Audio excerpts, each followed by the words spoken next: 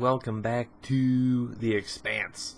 This is going to be episode 7 of season 1, entitled Windmills. Holden and his crew has gotten a lot of coverage, a lot of story-driven episodes, the last couple of ones, since their escape from the Mars ship. They're due up for some action, because last episode it was just them and Fred Johnson talking, and they worked out an arrangement, and now they're off. Detective Miller was almost killed last episode.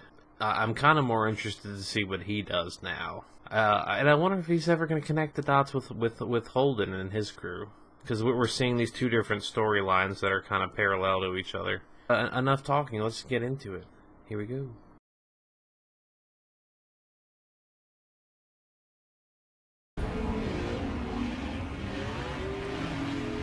I wonder now if he's fired, if he's gonna like join the Belter's Cause and the OPA. Look, there's that asshole chanting again.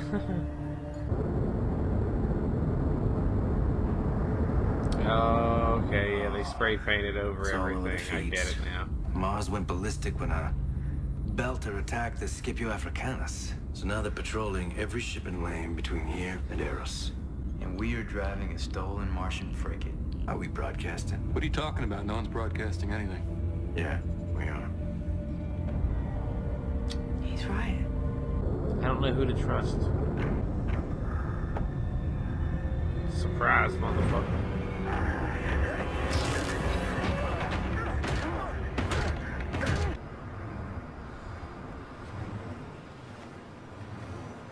A farming collective. It said Holden was a genetic mix of like 6 or 8 people or something. What? Just checking in, ma'am.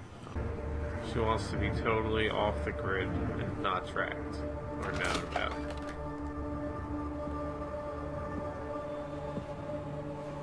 Alice Holden. I'm Christian Avasarala, UN Deputy Undersecretary. Holden. This about Jimmy? He's been with us since Tycho. A spy for our friend Fred Johnson. Hey, I take offense to that. Shut up! Why would Fred spy on us? He knows more than we do. Have any idea what he was transmitting? No. Now, I don't want to get picked up by any Mickey patrol, and I know you guys don't want that either. What do you know about us? It's none of my business. Okay? None of my business why you guys are flying around in a stolen Martian attack ship. You have no idea what you're talking about. Like I said, it's none of my business. I don't care. Next cop on the scene. What? Did Jesse go? The door go. Can we stop with the bullshit now? Damn. I had a little left about how charming your home is. The water hauler the Martians destroyed. And the battleship they lost. Oh shit. You think he was involved? Huh. I like living near the land. Doesn't make me stupid. Kicked out of the Navy, he fell in with a radical fringe group in the belt because it reminded him of home. Oh shit. I can make shit up too. I need to understand your son. Rocinante, we are going to need your flight plan and lading. Please transmit them now. Oh, hell, we're just hauling some helium down to Eros. Listen, if this is about that radio thing, our comms are all messed up. Please transmit your flight plan and lading, Rocinante. Roger that. Worried about what's going to happen when they board you? Because they will board you. If that happens, you won't be around, Sid. You think I won't space you? I'm pretty sure you will. Won't change anything, though. It'll make me feel better. So he just broke into Julie's place, I guess now because the shit doesn't work. Miller, you asshole. Long time. How they swinging?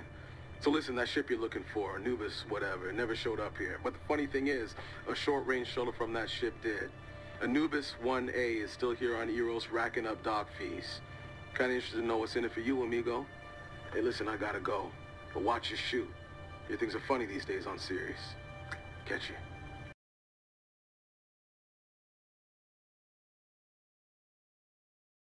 The property line is that way. I would tell you if I could. You will now leave. And if you come back without a warrant... Fine.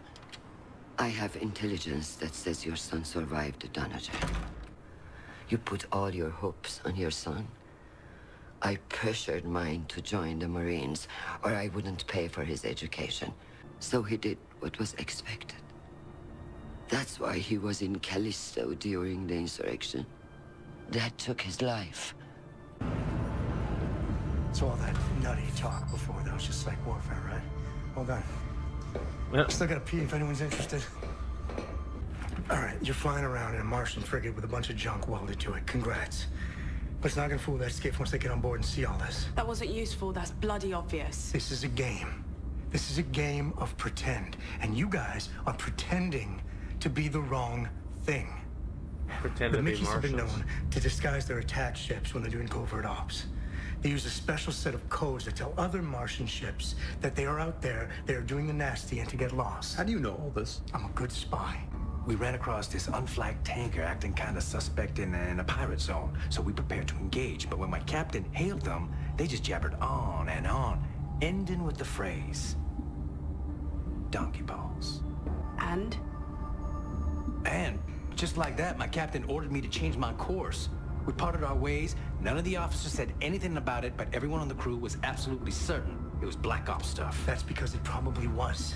Listen to me.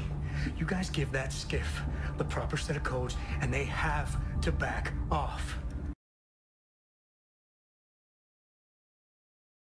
24-digit security code. My dick. Is he fucking robbing her?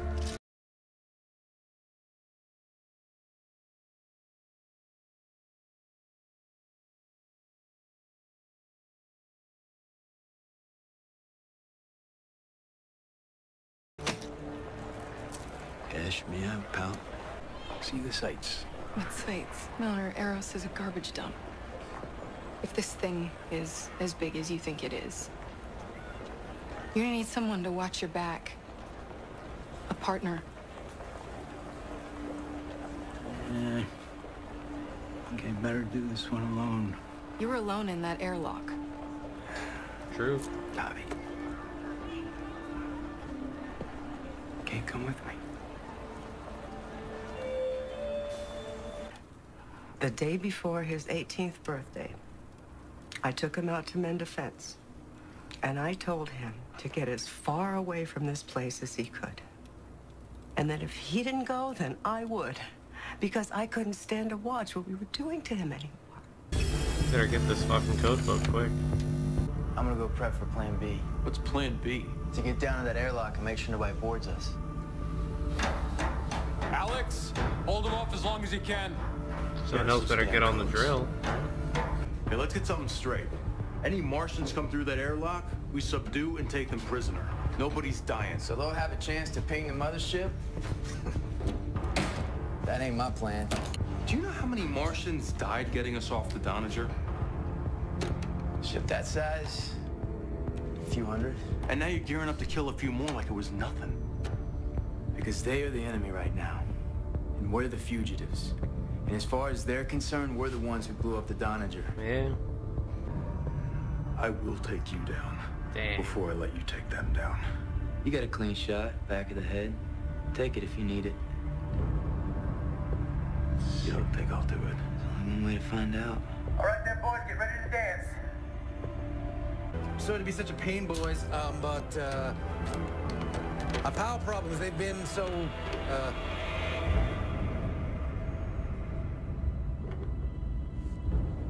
ubiquitous and mendacious and polyglottal. Like a couple of donkey balls.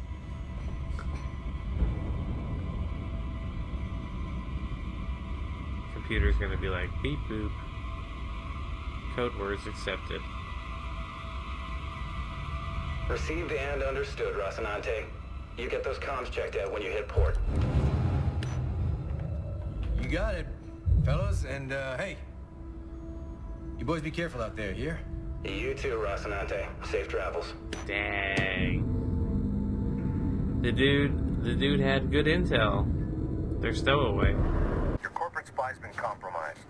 He's missed his last 2 comm windows. His final report said that Holden was heading for Eros in a converted MCRN gunship with fake transponder code supplied by Fred Johnson. So your analysis of his character notwithstanding, I've activated a Black Ops team. We're taking Holden off the board.